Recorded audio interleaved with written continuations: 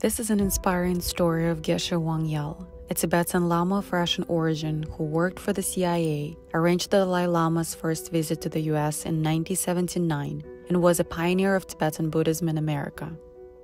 Don't forget to subscribe and like this video. Let's start. Geshe Wangyal was born on October 15, 1901, in southeastern Russia into a Kalmyk family. The Republic of Kalmykia is the home of the Kalmyks, people of Mongol origin who primarily follow the Buddhist faith. Among four siblings, Geshe Wangyal was the youngest. His brother, Gunsang, who was 8 years older, was a monk. At the age of 6, Geshe Wangyal entered a local monastery where his elder brother Gunsang resided, and it was Gunsang who took charge of his education. When Geshe Wangyal turned 16, he enrolled in medical school. However, his interest declined after his teacher passed away at the end of the year. Furthermore, Geshe Wangyal's life took a devastating turn when he fell seriously ill and lost his mother to the same disease.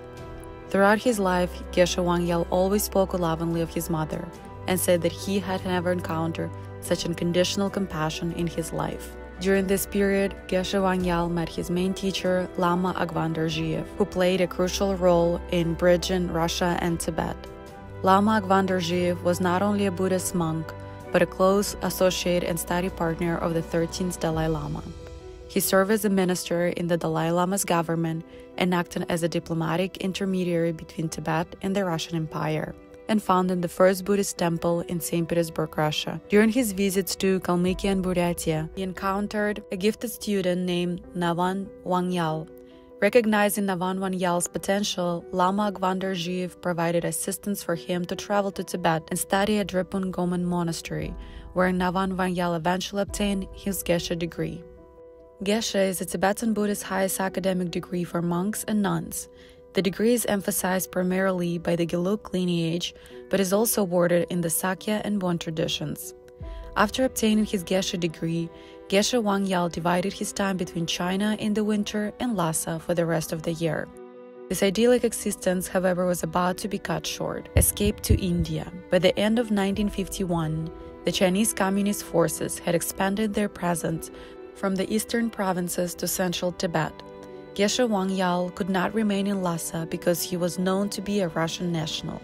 His status as a Lama also put him at risk during a time when communist forces sought to purify society of its bourgeois elements.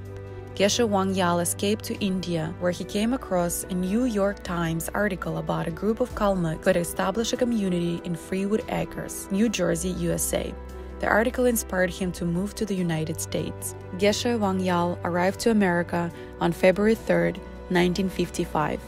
Upon his arrival, Geshe Wangyal attempted to join both Rasha Gimpling Ling and the newer Tibetan Buddhist Center, Tasha Lumpo. Geshe Wangyal taught the Tibetan language at Columbia University. Around the same time that he started teaching at Columbia University, the elder brother of His Holiness Dalai Lama, Thupten Jigben Norbu, Takshan Rinpoche, helped Geshe Wangyal to secure a position on the CIA's Tibet Task Force. Geshe Wangyal was assigned to develop the telecode used to communicate with the Tibetan resistance movement. Geshe Wangyal's involvement with the CIA gave them the opportunity to play a significant role during the Dalai Lama's escape from India to Tibet. The guerrilla fighters assigned to ensure the Dalai Lama's safety during the escape journey used the telecode developed by Geshe Wangyal to keep the CIA informed of their movements and to request Prime Minister Nehru to grant political asylum in India for the Dalai Lama, his family, and entourage.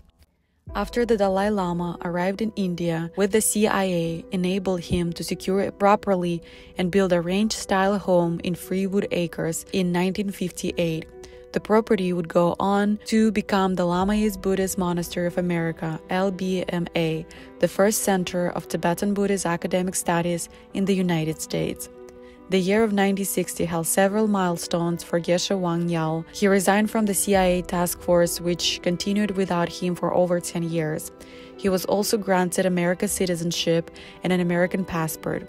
That summer, Geshe Wangyal traveled to India for an audience with the Dalai Lama, who decided to send 4 Tibetan Buddhist Lamas to Geshe Wangyal's Freewood Acres Center to learn Buddhism, to learn English, and later teach Buddhism to receptive audiences. Not long after the arrival of the first batch of lamas from India, LBMA received its first group of Harvard students, including Jeffrey Hopkins, Christopher George, and others. Geshe Wangyal taught them Buddhism and, in return, his students from Harvard providing English language lessons to the newly arrived monks help out at the center. Jeffrey Hopkins would go on to receive his doctorate degree and teach Buddhism at the University of Virginia. He also wrote many books on Tibetan Buddhism. In the 1960s, more Americans come to study with Geshe Wangyal and the Tibetan monks. To accommodate the situation and his wish to retire, Geshe Wangyal bought land in Washington, New Jersey, and left his Hal monastery in the care of the resident Tibetan monks, inviting the Dalai Lama to the United States. In 1964, Geshe Wangyal took one of his American students, Robert Thurman, to India and introduced him to the Dalai Lama in Dharamsala. Thurman, the father of Uma Thurman, was ordained by the Dalai Lama in 1965, the first American Buddhist monk of the Tibetan Buddhist tradition. Robert Thurman was also a student of Geshe Wangyal, whose main assignment at that time was to bring the Dalai Lama to America. The most important dream of Geshe Wangyal came true. With many people involved, problem solved, the first Dalai Lama's visit to America in 1979 became possible, and it was the most successful and significant pilgrimage undertaken in the West. As the Dalai Lama traveled around the country, he focused on three themes: seeing the US and meeting with Americans, demystifying Buddhism, and raising awareness of the political situation in Tibet. The Dalai Lama's first lecture took place at the LBMA in New Jersey. The Dalai Lama would visit LBMA a total of 8 times. On January 30, 1983, Geshe Wangyal passed away peacefully. In the summer of 1991, during the Dalai Lama's visit to Kalmykia, a person asked him, "Your Holiness, why are you here?" The Dalai Lama replied, "I am here because of my friend Geshe Wangyal." Thank you for watching.